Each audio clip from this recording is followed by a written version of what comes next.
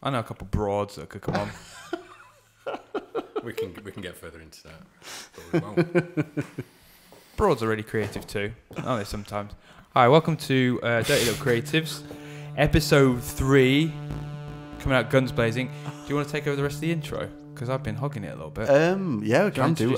So this is Nick Deakin, who is totally okay. He's an Instagram handle, graphic designer, good friend.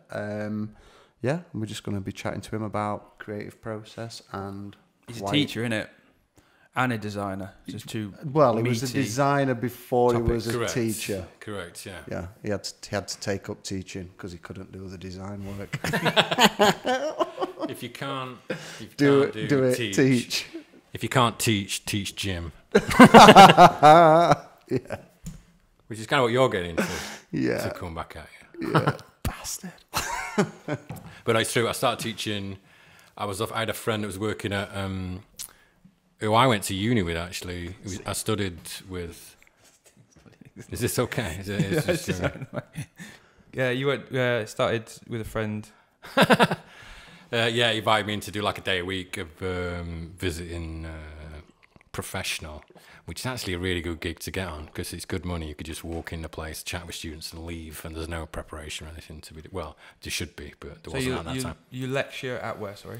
Leeds. I was started at Huddersfield, but I lecture at Leeds Arts University now, 2 days a week. Yeah, I tried doing lecturing full time, but I just did not like it. I was trying to do that and keep up my own practice going, but because I really like doing the work myself, and I just got really burnt out, and yeah, 2 days a week is about right for me.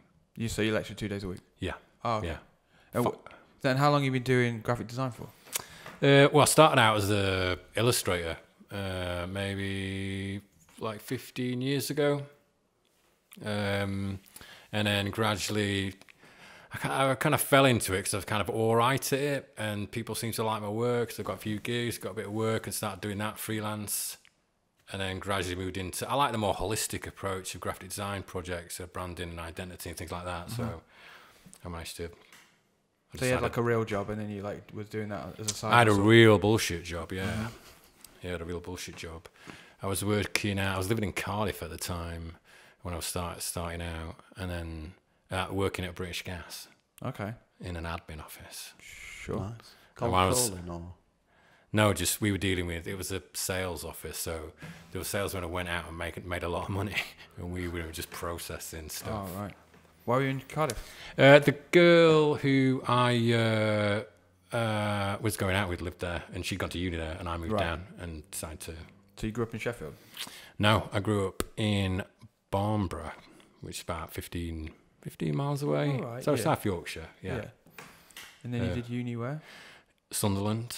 Okay. Oh, wow. It's been about a bit. Yeah.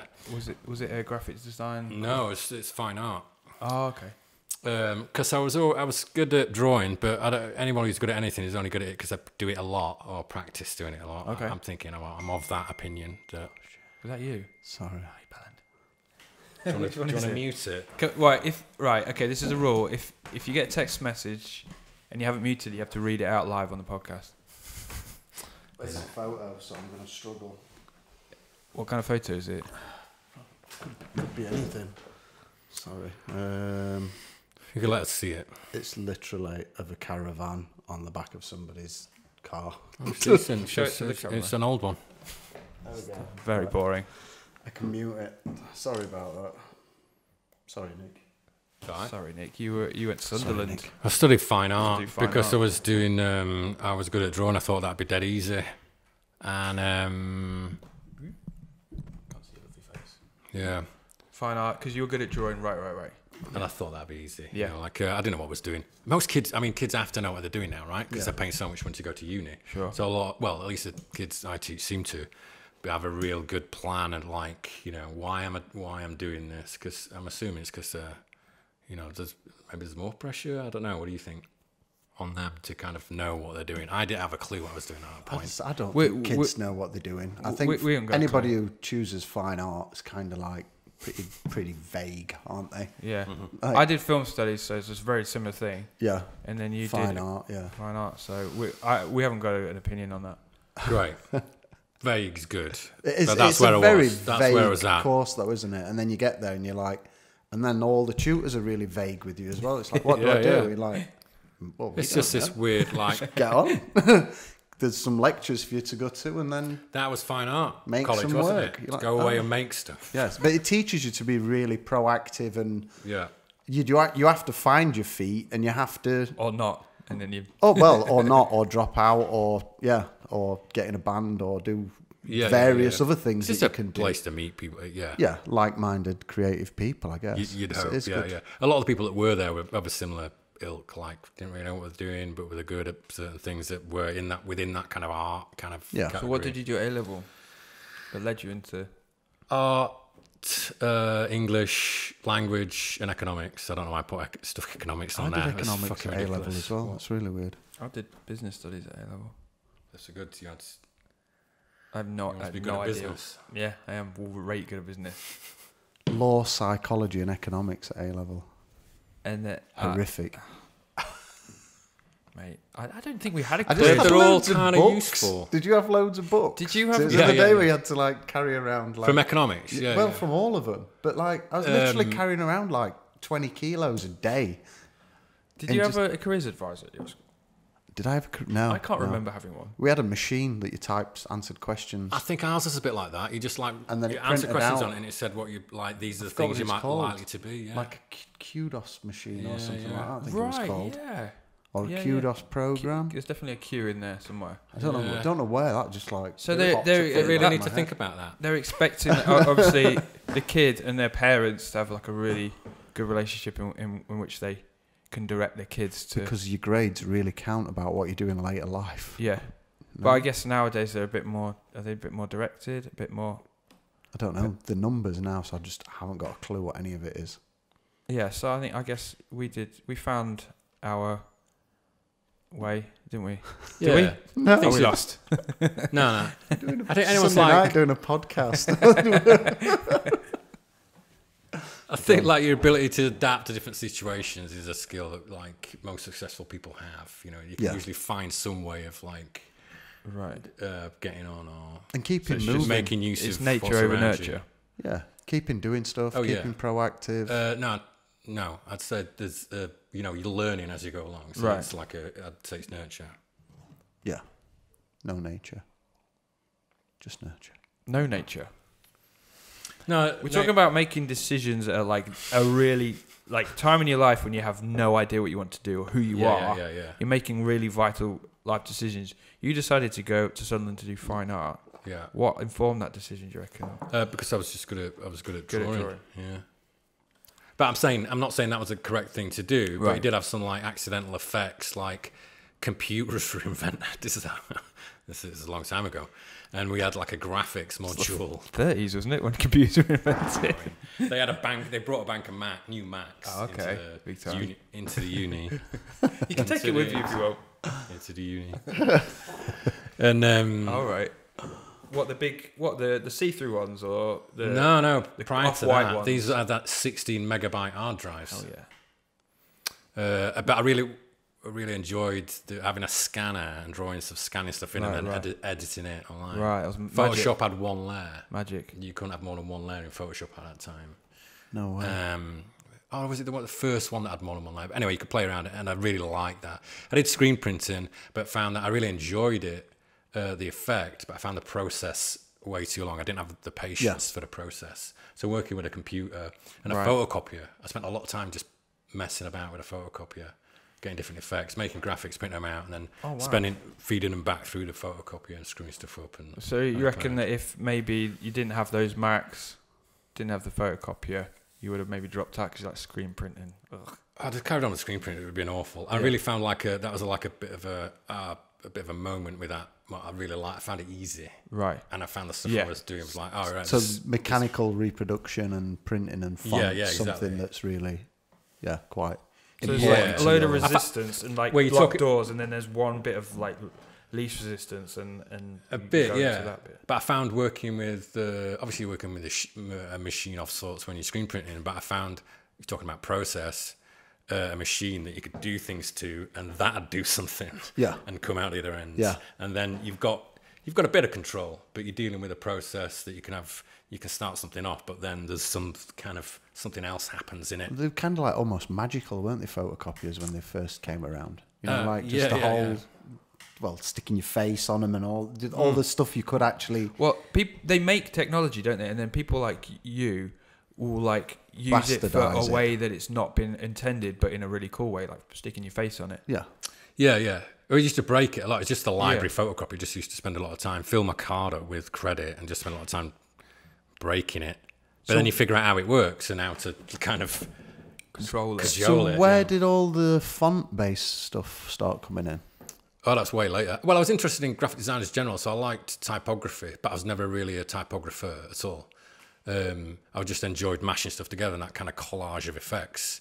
And it was a time when computers were being used more for design, so everything looked really slick and polished and shiny graphic design. Yeah, shiny. And I think my thing that made me stand out in terms of being an illustrator was everything had loads of texture in it. I'd scan envelopes in and layer that with drawings, and everything I did had loads and loads of texture in it.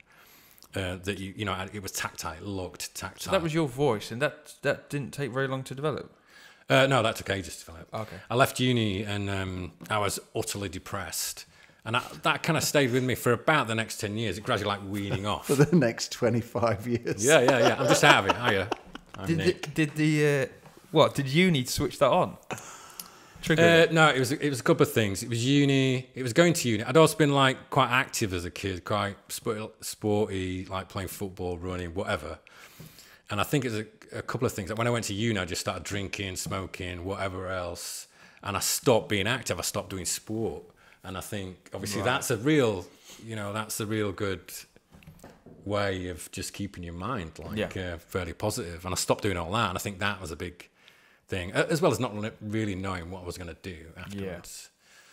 I was really depressed. So I was seeing a girl at the time. She had a friend in New York who was waiting tables, and she was going to go out there. And I was like, I've got nothing else to do. I'm going to go out with you. Right. So I went and stayed on her floor in Manhattan. And I eventually got a job waiting tables in a restaurant called David Copperfield's. The David Copperfield. It was named after. Yeah, it was like an English themed, like loads of beers and served like beef Wellington and burgers and stuff like that. It was actually a decent bar, but because you had the accent, right? Yeah, well, yeah, they put the girls out. I had to like deliver food on a crap bike around Manhattan at first. This is Upper East Side, sorry. So residential, not touristy part of Manhattan. Okay. See, I never knew any of this. So I had to prove that I was worthy of work. So I was the delivery guy on this crap bike. So did you have to say, hello, your David Copperfield's arrived? No, I just stand under food and they'd like go, why is it never an American that delivers food? And I'd be... You've got very good teeth for an English person, actually, I just realised. Thanks. So there was not something there. So you were like Uber before Uber Eats. Yeah. I was just, there's a lot of times just me stood in the service lift of an apartment block with 4 Mexicans delivering food. But in Manhattan, I think it's the same now. I don't know that it was cheaper. It was as cheap, if not cheaper, to order food in than it was to buy food out and cook it yourself. So loads of people just order food. Yeah. So there was a lot of business there. I noticed that in San Fran the other year, that like everything seems to be kind of balanced to kind of make you go out to eat rather than buy stuff and eat in, because it's probably as cheap to just go and eat it out. Yeah, it was definitely the case then. Food's super expensive to buy in the supermarkets, and you're just like, well, you might as well just go there because it's virtually the same price. We ain't got to do any dishes. Yeah, and it's weird. It'll happen here, sure. Well, it's getting like that anyway. How many times do you still use Just Eat a lot and things like that? I mean, I'm using it a lot. Not just, sorry, I meant the help out to eat. Oh, yeah. It's really cheap. Yeah. So you started waiting tables, got promoted. Waiting tables, got promoted. This is after uni? Yeah, straight after uni, the year after uni. We managed to rent a place in Queens. Was it a massive culture shock coming from a really quite small place? It was incredible. Yeah, it was nuts. I mean, I spent the first week so like just walking the streets trying to find a job. This is January, so it's knee deep in snow every morning. And then they clear the streets. They're decent. They can clear the streets there. Not like here where we grind to a halt. So I was walking around Manhattan looking for a job. But eventually, I had a job at a swing club, not that kind of swing club, for like a night being a busboy. Sure. Do you know what a busboy is? Taking the glasses off? Yeah, it's the one below a waiter. Oh, yeah. So you bring everyone, you know, in the States, they bring bread and water out to the table as soon as you sit down. The busboy does that. Then the waiter comes over and takes your order, and the busboy busses the empty plates away from the table when you've done. But that's what I was doing for a night. But I think the bar guy, it's a pretty kind of revered role in the States. The guy working the bar. There's not like 12 people. A mixologist there's just one guy working the bar who earns loads. It's a decent living. You can make a decent living. And the best guys, you know, if you're a really good bar guy, that you'll work like 11 till 1, like the busiest hour on a Friday night, and you'll make enough money for the week. Just because you'll be serving everyone drinks, everyone leaves you loads of tips. You'll make enough money for the week. Well, I think you did then. Crazy. So you lasted one night. The bar guy saw me cutting the bread up, and I remember him making a comment about me squashing the baguette. As I'm like, can you not squash the bread? Sorry. Is that your best New York accent? Anyway, yeah, ended up waiting tables. But on the off days, when I had a day off, I mean, we didn't get paid anything because it was kind of illegal for us to be working there. We didn't have a working visa. Right. But this is pre-9/11, so it's a lot less secure. Yeah. And you went brown, so it was all right. I wasn't brown. Yeah. I am now. Been in the sun this morning. Yeah, on the days off, we weren't getting paid anything, but on a good week, we might make $1,000 just on tips. Wow. But we'd have a day off. I was living with this girl, but we'd have alternate days off. On my days off, I was still going down, still making things. I was still going down to like Staples or the nearest place that had a photocopier, drawing stuff, going down, photocopying it and making stuff on just sheets of A4, A3, whatever. And eventually got some work in a record shop downtown Manhattan, and had a tiny exhibition, like 5-6 pieces of work on the wall. But the thing was that I didn't know what I was going to do. I was that depressed, but I thought, hey, you're still doing stuff. You know, there's still this thing that wants you to kind of make stuff. Yeah. Right. So this is a sign you ought not to ignore. And so I carried on doing that. One guy emailed me about the work saying I really like it. He was working as a web guy in Manhattan at the time, and I got enough of a buzz off this one guy emailing me saying, I like your work. That's pretty cool. We've met up since. I've been back years after. I've been to his apartment, and now he's a really good illustrator, not doing web stuff anymore. But yeah, that was a key moment. I was still doing stuff. I was still making something. Right. And that's what kind of thought, you need to keep doing this because there's this, you enjoy this process. Yeah. Is the thing. Yeah. So did you go back Not waiting tables. I did enjoy it a bit, but I'm not really quite. Did you go back to study after that then? Or did you? No, that's when I went. After there, kind of had a bit, like a year, I came back. So I spent a year there. Came back, we went our separate ways because the relationship wasn't really working out. We went our separate ways. Never saw her again after that, actually. It's not a bad thing sometimes. No, definitely wasn't. Not Not no hard feelings. Not that we fell out, but we like, both our parents picked us up at the airport and we just went our separate ways. Where was she? She was from Workington. Oh, okay. Cumbria. Crazy. Yeah. That was before social media and other stuff, so you wouldn't. No. Write a letter or you have to call somebody. Yeah. Wait at a phone box or be here at this specific time. This is something you don't know about, isn't it? Social media. Yeah, we're Generation X, man. Are you Gen X? I'm a millennial. Are you a millennial? Yeah, by like a year. Asshole. It's all your fault. I'm pre-internet. I was 84. I was born. Okay, yeah. So yeah, that's not far off. I think that's a key thing. It's an experience of life before, like there's a big difference.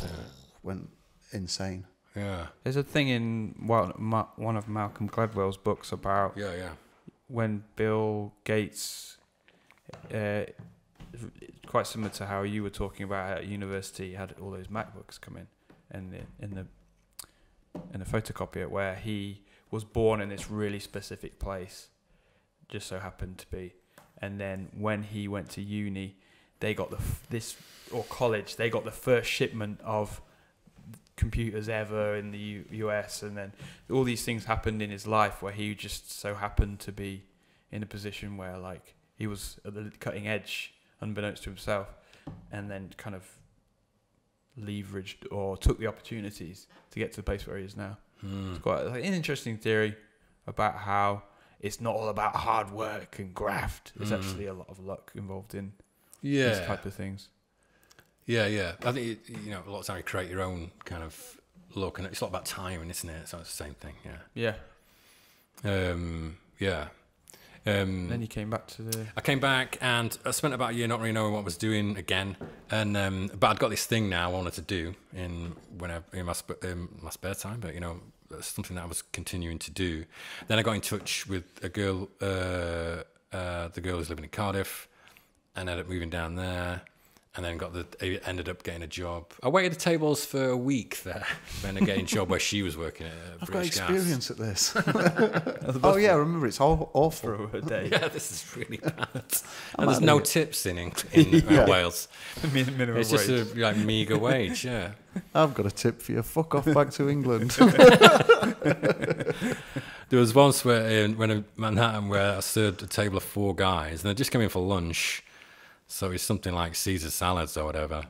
And their bill was $60. This is how long ago it was. Their bill was $60, but they left a tip of $60 as well. I think they were gay and had shorts on that day. I think that's how you make money. Hot pants and muscle vest. Always. Just a vest, no muscles. He's coming in. He worked a day in Cardiff. It's because he came in like hot pants. Because that worked back in Manhattan.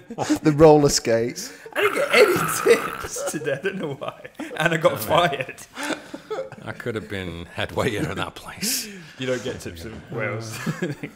Head waiter gets tips for different things. But I eventually got a job working at British Gas where she was working, and then that gradually weaned off that. I gradually started doing I think I did start working part-time and trying to do this illustration. I was still in touch with this guy from New York who'd emailed me and liked my work, and he'd built me a little website because I didn't know how to build websites, and he was in that game and built me a website, put some work up. And I started doing that a bit more and started making things and sending them to people, place in London, and trying to get work. I eventually cold calling people basically. No, just making little mail outs, spending time photocopying stuff, and making these little mail outs and getting the artists and writers handbook. Finding names in that and sending it to art directors and things like that, trying to get work, and eventually built up a bit more. So being really proactive was a massive part of getting you where you are today. Oh yeah, absolutely. Who were you mentored by? Who was telling you how helping you, or no one? I wasn't. No. It's interesting. I was just kind of following. I knew I had a thing with what I was doing because this one guy had emailed me, and I really liked what I was doing. This process. Again, that texture and thing is important. That I mentioned earlier in the work, and I knew I had something that was good. I really liked it. It was different to everything else that I was seeing out there. And once I started putting it online, I was getting a good reaction from it. Eventually got an agent in London by hook or by crook. This woman had just left a bigger agency and started a small one with about 6-7 people, which was perfect for me, which meant I was going to get a lot of coverage when she was out. She wasn't taking 20 portfolios out. Yeah. She was just taking 6 or whatever. And I started getting some bigger jobs, big clients. But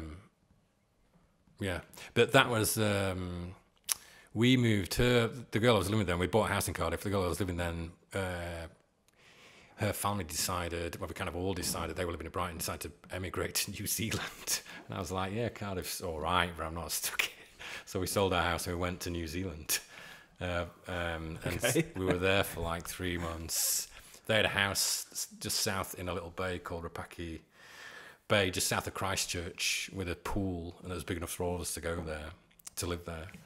And we went and stayed there for about 3 months, but our grandfather died Christmas, and I came back, got a cheap flight with Qantas, whatever, with her, came back for the funeral, And then we had a bit of a bust up. My grandfather dying was a bit of a big like shock to my system. I've had grandparents die before, and it's been upsetting, but it'd kind of been okay. But this was a real shock, and we had a big argument, split up, and she went back to New Zealand where her family were, and I stayed here. And that's kind of the reason I'm in Sheffield now. I started working. I was still getting my life was a wreck, but I still was getting decent jobs in. This is I'm probably 31, 32.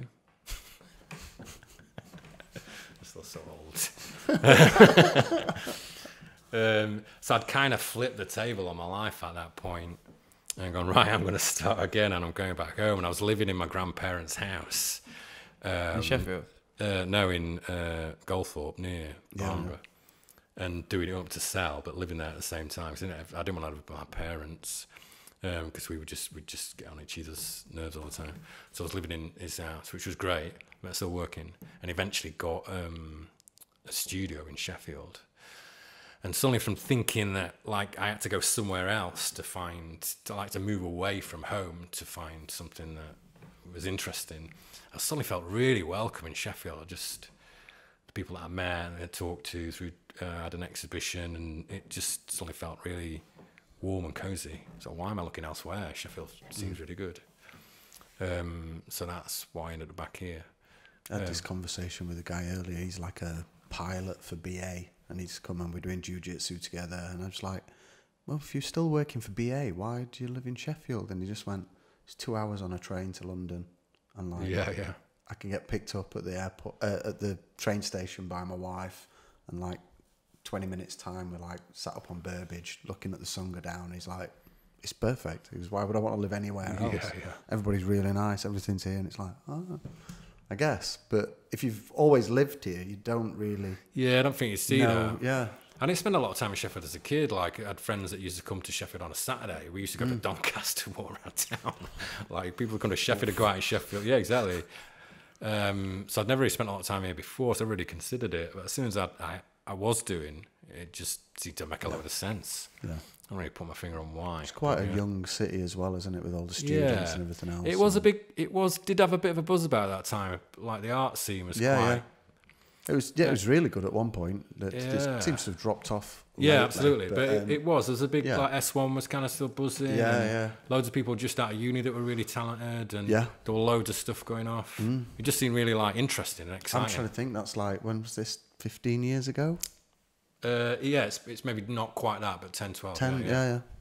Yeah, and there's good music scene, and there's plenty there's of a few bars, bands. and bars, bands, everything was kicking off, to be honest. Obviously,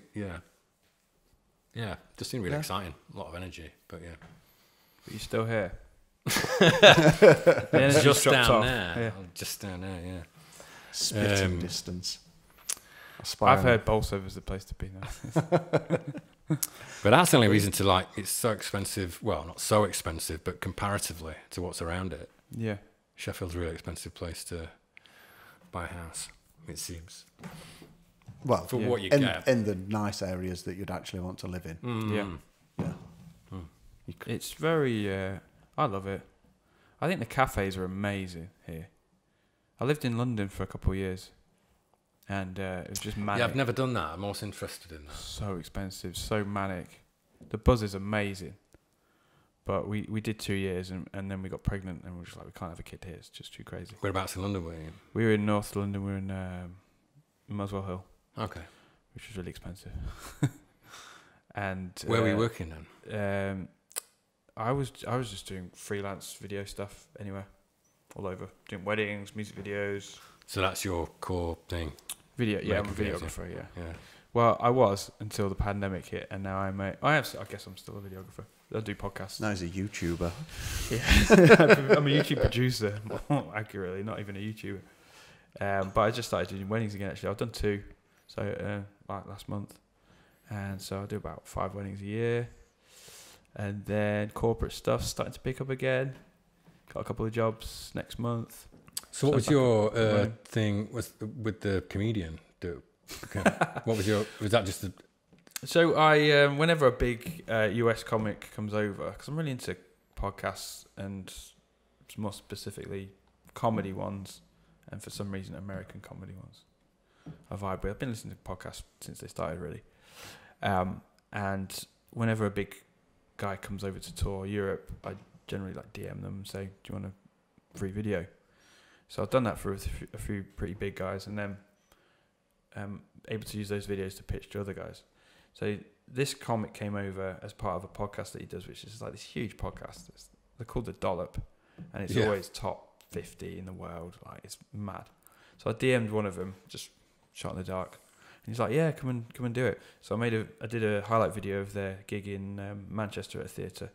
Then I kept in contact with the guy, one of the guys, because I just chatted to him loads backstage, and kept like giving him tips because he was doing loads of like social media content, and I was kept like saying, "Oh, it look better if you do this. It'll sound better if you do it." And then he started doing a live stream improv comedy thing, basically improvised stand-up, because there was no stand-up gigs going because it was all shut down. I think I watched some of this in my brief bit of research of him just with a screen and something comes up and he talks about it. Just riffs on it. Yeah. And so I edited a couple like 30-second highlights, like really, really snappy, sent them to him. And he's like, right, I'm going to pay you to do this. So then I started doing that, and now I'm like taking over his whole game. Oh, wow, nice. It's like rebranded him. Yeah. Doing all this stuff. And he's like, yeah, go on then. Oh, that's great. Yeah, do that. Because he's just a writer. He wrote on Arrested Development. Yeah, I looked at his CV. Yeah, it's pretty good. But again, the interesting part about this is you were really proactive, and you were firing things off and doing stuff. So that's something you do a lot. It's what's the thing? Is it you miss 100% of the shots you don't take? Yeah, so like just putting those lines out and trying to. But I think you have to do that if you're self-employed. Yeah. So it's almost like, especially as a creative, because a lot of the time people don't know that they need you. Yeah. If you get what I mean. It's like, you need this rebranding. Your brand looks shit. Yeah. Oh, yeah. And then you show it and they're like, oh, right. Yeah. Oh, yeah, I do. If you're watching this, I love you. Need to get paid. Yeah, he ain't got a clue. Yeah. Like, he didn't understand branding. I had to explain branding to him. Yeah. Like, why it's valuable. And he was like, yeah. Oh, yeah, I guess it is. Yeah, let's do that. So, did that. And then I'm like, right, the production value has got to like skyrocket for what you're doing. And he's like, why? I'm like, well, because this and this and this. And he's like, oh, okay, go on then. So I think you work with a lot of clients, and then you do one job for somebody and it just doesn't, they don't get it. And then every now and then you find someone that gets it and will sees the value in what you're doing, and then you continue to work with them for ages. That's sure. What we were talking about earlier, wasn't it? Just the clients that kind of just, you can click with a bit and understand what you're doing, and it's not a battle. Yeah. Well, and we're at the level where we don't have to battle anymore, do we? So it's you just find someone that you like. There's this guy at this massive global conglomerate evil corporation who I get on with so well. He's like my best mate. Met him at the gym, and we've done so much work together. James.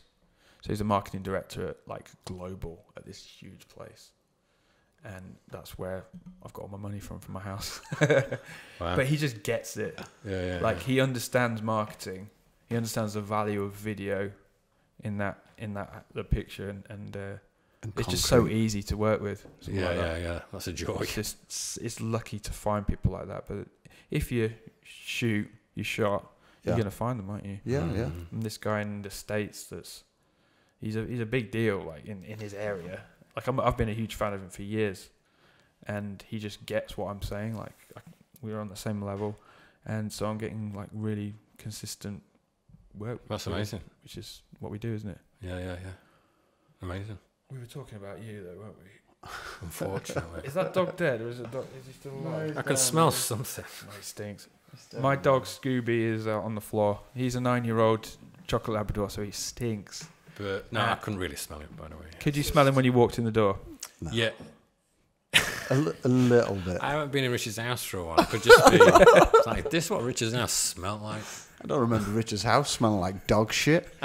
Scooby came in the door and made this place his own, marked the territory. So again, he sorry about that. on my floor. He's on the floor back there. You won't be able to see him. It's okay. He's wearing a nappy now. Is he breathing? Yeah, he's breathing. Okay, good. He's got about a year left in him. Oh, bless him. I give him about 10 minutes. As soon as you leave the room. Don't know why he died. just got strangled with a jiu-jitsu gi. Strangled himself. Gave up the will to live. Got a great new hat though. And then how did you end up lecturing like a professor? Like a real... Work went really well in Sheffield, but I kind of turned into more of a designer, started doing more branding and identity jobs. And then a friend got in touch who I'd gone to university with and said he fancied setting a brief for the final year student. So I just went in and did a bit of a dance and set a brief for the students there, and then went back about a month later and did a crit with all the students and enjoyed that. And then I managed to get back in and do the associate lecturer thing, or visiting professor, whatever each uni calls it, something different. But that's a really good gig to get on, because you get paid a decent wage for just going in and chatting to students, which is kind of exhausting, chatting to like 25 students every day about about different ideas each time. But I found it really interesting. I did it 1 day a week for a while, then 2 days, and eventually a position came up that I could apply for. And I thought I'll give it a quack. Is that unhelpful for your work? No, I think it went downhill for a while with my work. Sorry, I mean, oh yes, we could talk about that. Sorry, but yes. what I mean is talking about the process with people that don't really absolutely. understand it.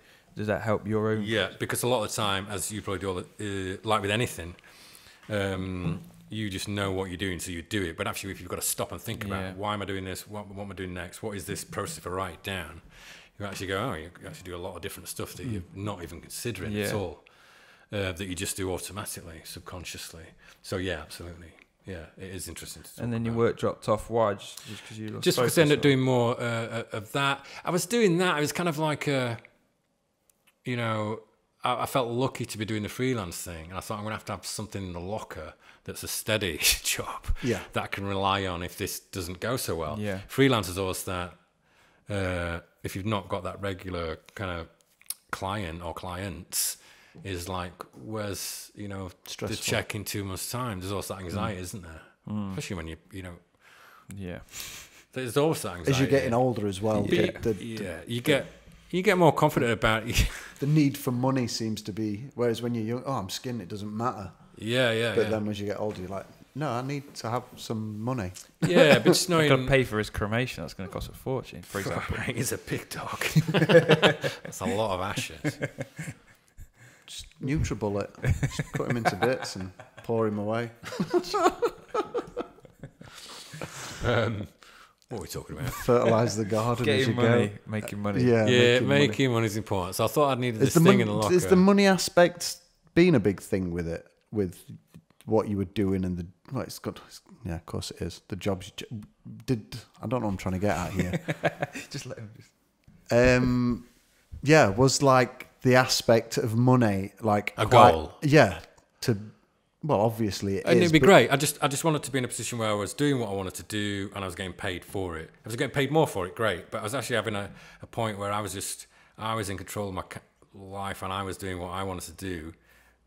Yeah, I'm just repeating myself now, but a couple of big paycheck, good clients. Yeah, and that's then how it was happening a little bit. in early career. Was I was getting a couple of decent jobs and like kind of regular stuff that was allowing me to kind of balance. But you never knew when the big job was coming up next, and it was like feast and famine kind of thing. So I thought the uni thing or some kind of regular income was good, but it also could feed into it.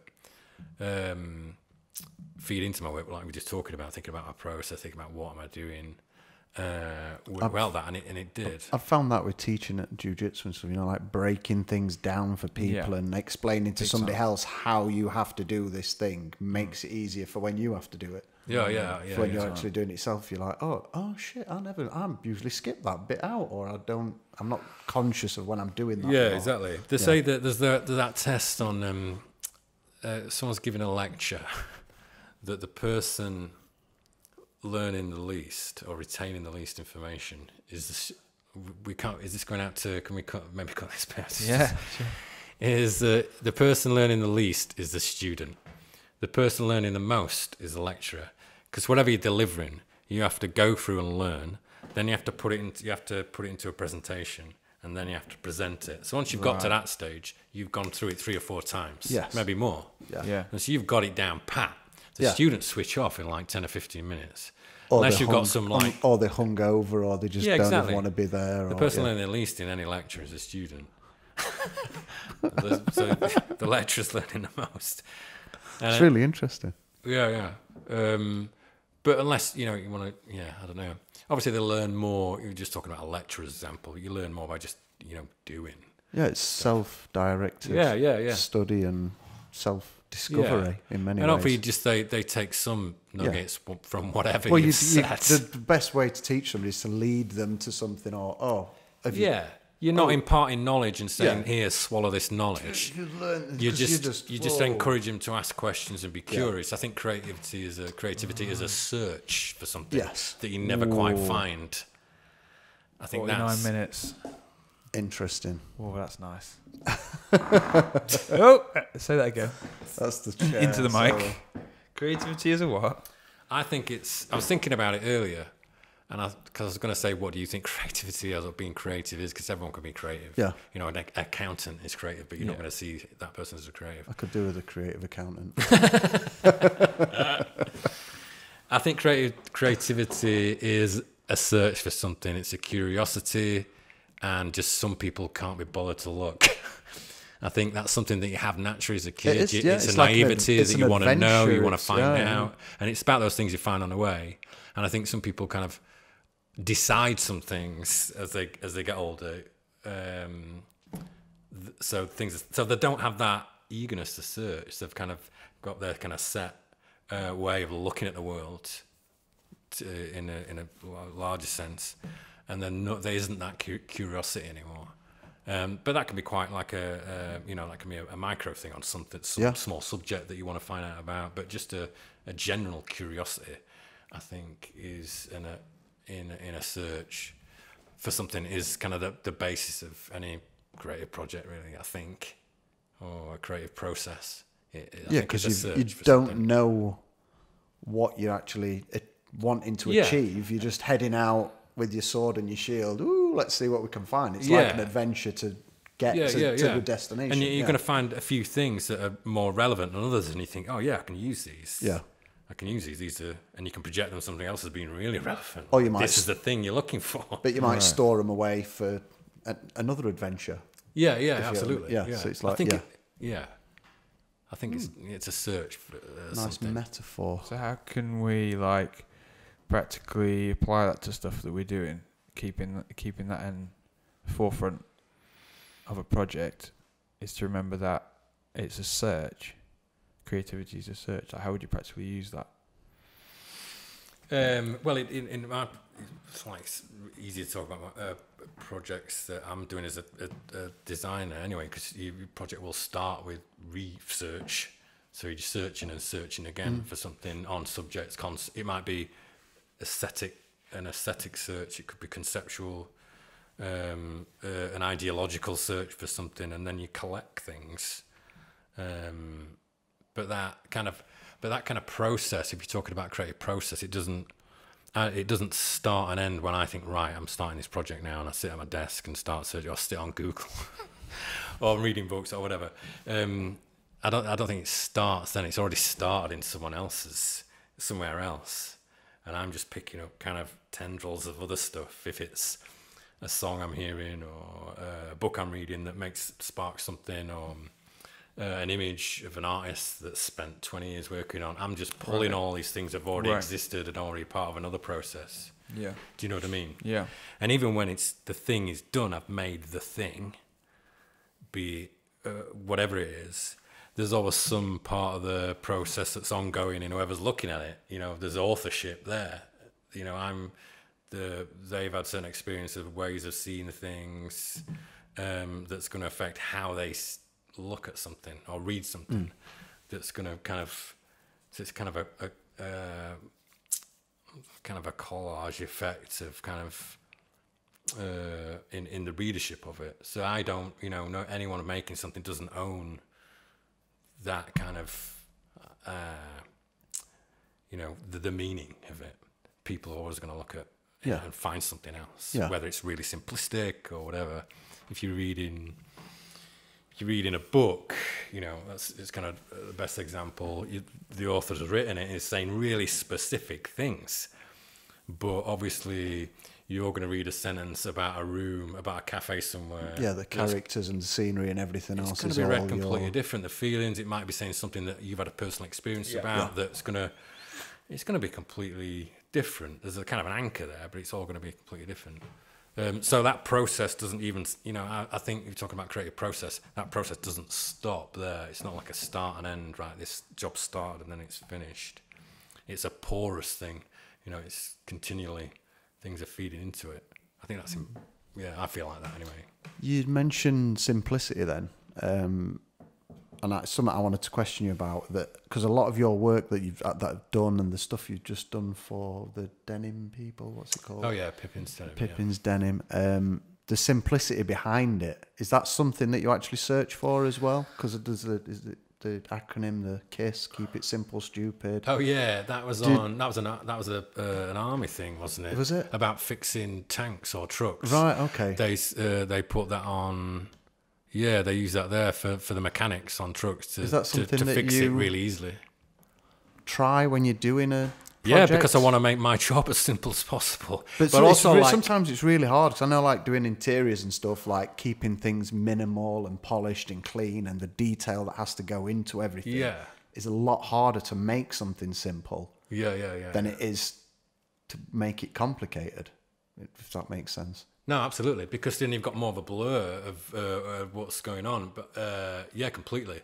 It's harder to write like a really short sentence that says exactly what than write a paragraph. So do you do something and then take things away to try and get to the core of what you're doing, or is it? Yeah, I was looking at you're talking about materials, the things that you do using physical things. Yes. And I like to think of whatever I'm using, the graphics, the marks that I've got as physical things, and these are the things I can move around and play with, and there are only these things to use and kind of make something out of. How can I make something else out of this?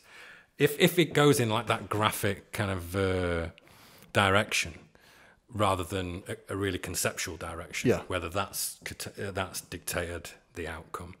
If it's pure graphics, then that's how I like to work. The public branding was a similar thing. So Public's the bar in Sheffield. Do you know of it? Yeah, it's a toilet. It's an old toilet. Yeah. So we went into the old toilet when it was still a toilet and found this. I found this book in what was the old kind of office. It had an office in there. The janitor's the admin. The kind of admin. Yeah. I don't think it was admin. I think it's more. It did some. It did do paperwork. Basically, I think it was toilet paperwork. Chucked people out. Can I say this now? You chuck people out that were found like shooting up in the toilets or whatever. Oh, and doing George Michael's and whatever. Yeah. Because it was a toilet with a shower in it, so people just went. Experience. Careless whisper. But he'd written in this logbook all the stuff that was going on in there, people slipping down the steps. It's all badly written and badly spelt, but he'd written public in there, and I was pushing that name anyway for a name of the bar, but it'd scrawled public in there. So I just lifted that out, it was scribbled in biro, so I just made the graphic out of his handwriting, and that's what stuck. They really liked the story behind it. So I was trying to find something that was there. Right. I don't want to particularly make anything. I want to find it somewhere. Right. So that was an actual But search, that's led to the going into the entire branding and the simplicity of the one word, and it's just led to a really nice, this amazing bar. It's like won awards and all sorts of stuff now, hasn't it? Yeah, well, in the first year, won best place to drink in the UK, yeah.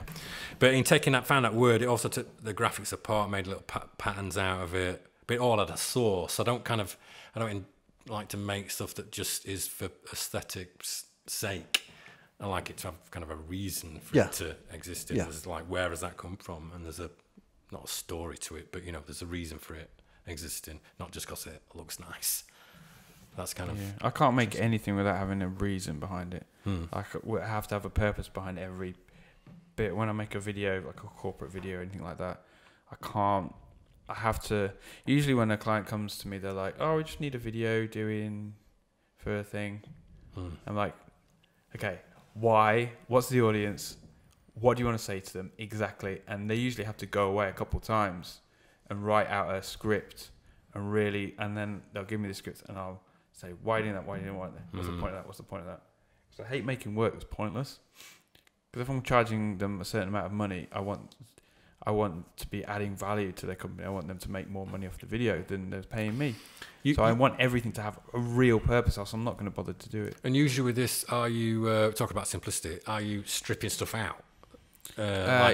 Well, yeah. So they'll come at me with a job, and it will be vague. So there'll be lots of different ideas. A lot of times, when someone's really enthusiastic about making a video, they have way too many ideas. Throw too much on the wall. Yeah, I will cut it right down to like the core message, and then I'll just make a visual How do you project around that? How do you communicate core that? message.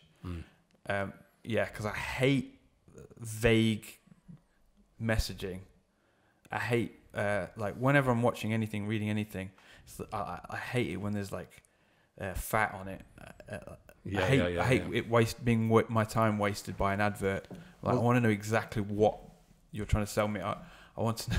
It's just me. In many ways, that's the similarity in your disciplines, is that it's communication. Yeah, distilling. You're trying to communicate something. Yeah. Same as with the graphics work. Yeah. You're trying to get... And because of that blur, we talk about authorship earlier, that blurriness of like what someone's going to see in it, you need to really distill it down. You talk about design, you're actually de-signing. You're taking away as much of what is signed in the communique as possible, till you've just got what wants to be said. Yeah. Right. So you've just got it's just signifying what you want. So I think that design is de-signing. So you're removing everything till you've just what you just said. Right. Just got what you want. Yeah. And you're an editor. Yeah, a lot of my work is like,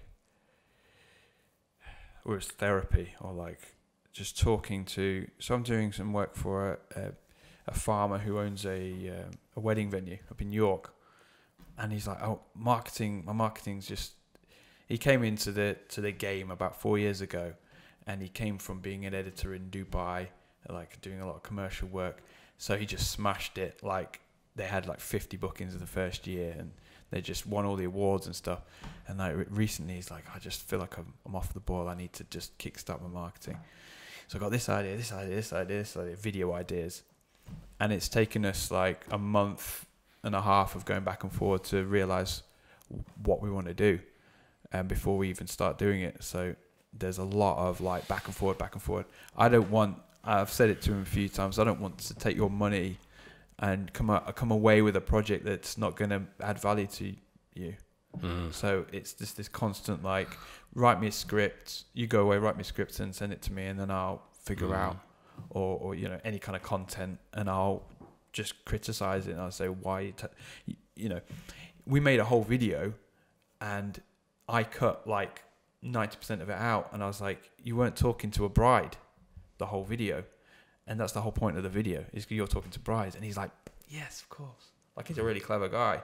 But when you're a client, you've got so much going on in your world, it's hard to like, so that's our job, is to know that you're speaking to this demographic. Maybe it's like making a mood board of who your audience is, your exact audience is, and then figuring out what their language is, how they receive messages, and then crafting something that will work exactly for them. And he hadn't even thought, I'm talking to brides here.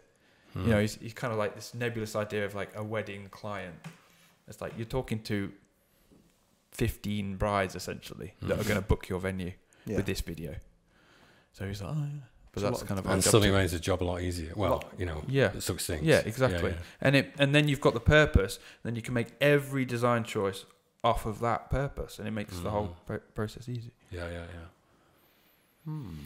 I think, what to bring you back in, Richard, is talking about simplicity of making things. Yeah, make me a drink. Fit for, that cinnamon, whatever, is incredible. Bengal tea. We need to get some on board. We need to sponsor. Get celestial teas to send us some. I think it's a lot more challenging to do that with, obviously, when you rather than digital stuff, but physical stuff. Yeah. To keep that Well, simple. something I was wanting to mention is but that I think a lot of the time when I'm constricted by what clients are telling me to do and things like that, I think that's why. Sometimes, yeah. But that's why I have to paint, because I come back and then I can paint and I can be creative and I can go on my journey and I don't know where I'm going. See, that's and normal. A lot of that's the time, more normal. But a what lot we of do the is time, weird. That's more. A lot of the time, what comes at the end of my paintings or whatever, I've done it and it's more of a happy accident, and it can be like, oh, this has worked or that's not worked, and if it's not worked, it gets painted over or But my process of wanting to be creative, I can take it into my work, but I'm very restricted in what I can do a lot of the time with clients and the physicality of the actual room. But and money. Yeah, clients have way more challenging. But I think in terms of you mentioned it, I always made me think about that was that restrictions are really good for trying to get something interesting out of it. Yeah. Trying to have this chat with students a lot where you can sit down at a computer and you can do anything you want on that computer. Right. Yeah. Even just open one piece of Adobe software, you can virtually do anything you want on it. Yeah. Well, unless it crashes. Sorry? Unless it crashes. But actually, if you limit them to, you've got this paper and some pencil and a photocopy right now, make something. I think there's limitations, like we might put them on ourselves, but sometimes I think you have to be more creative. So you've got like kind of less things to do stuff with. So you've got to be creative how you put those together, what that process is for those elements you've got.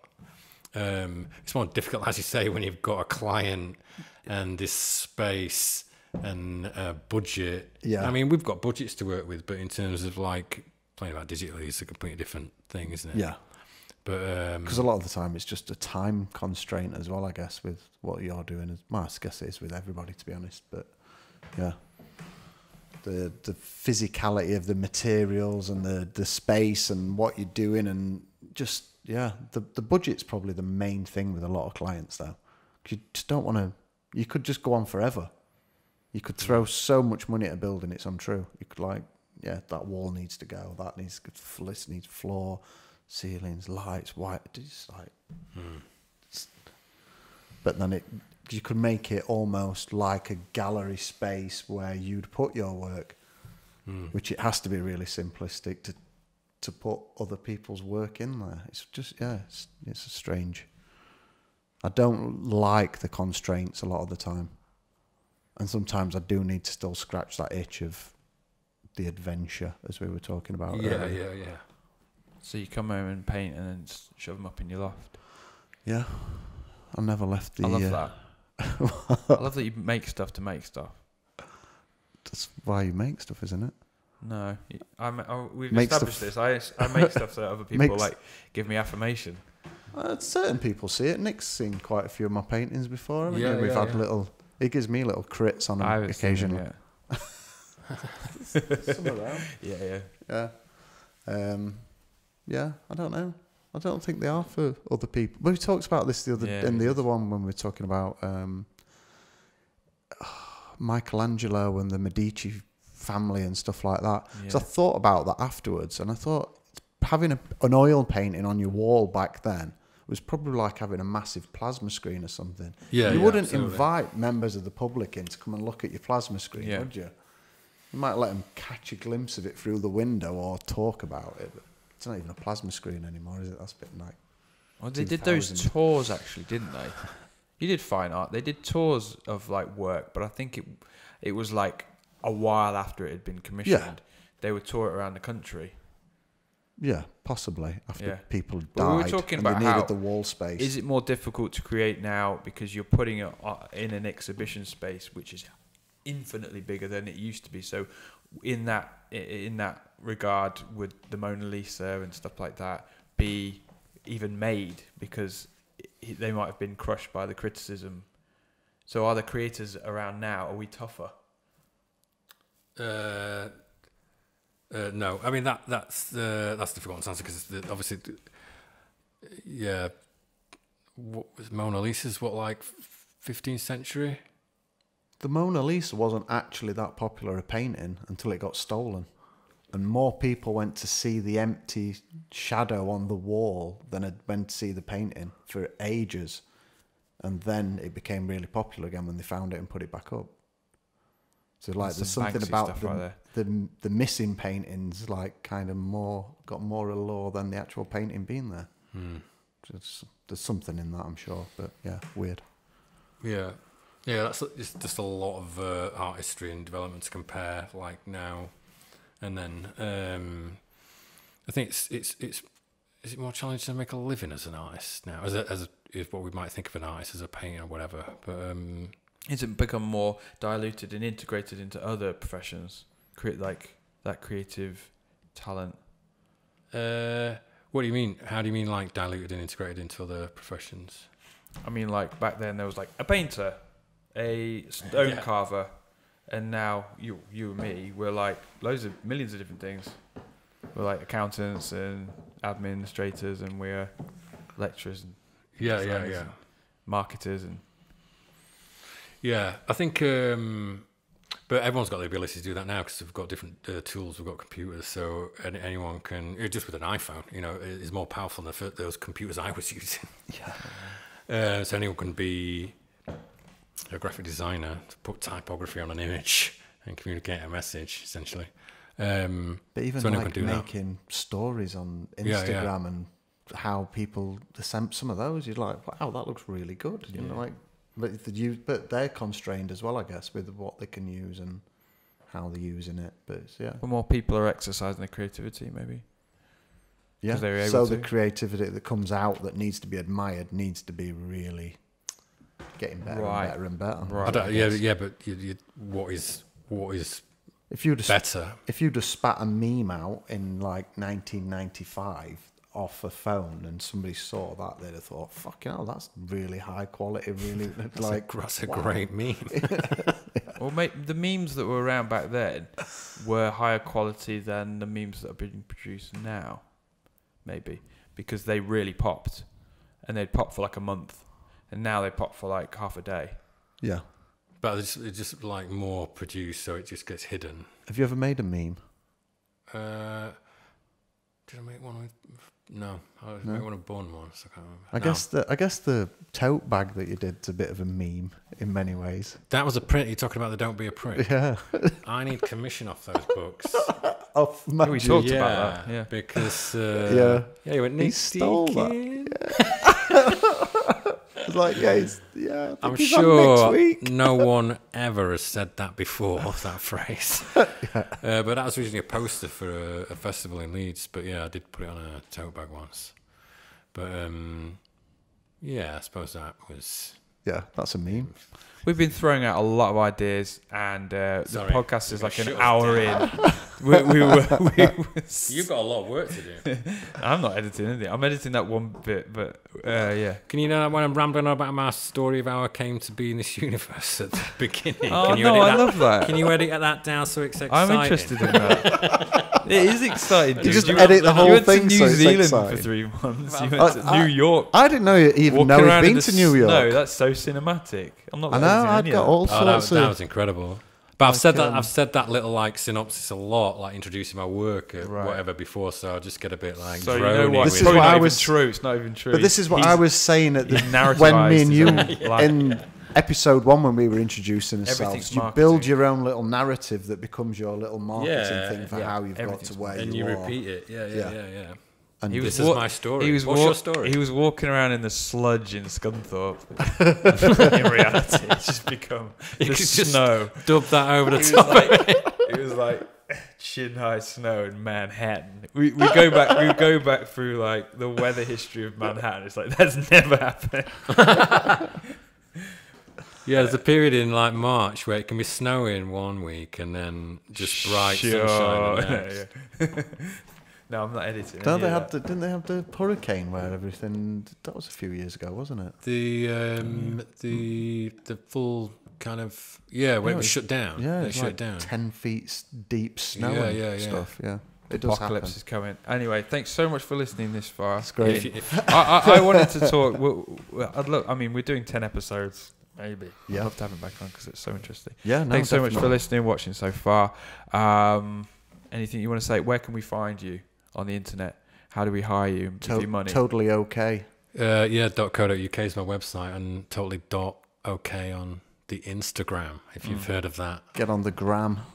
Rich? Yeah. Rich Golan at everything. I've not got one. Don't No. try and find it on the internet. No. Talk to you next week. Yeah. Episode 4. Yeah, I'm not God, sure we're of the really guests. plowing through these, aren't we? Yeah.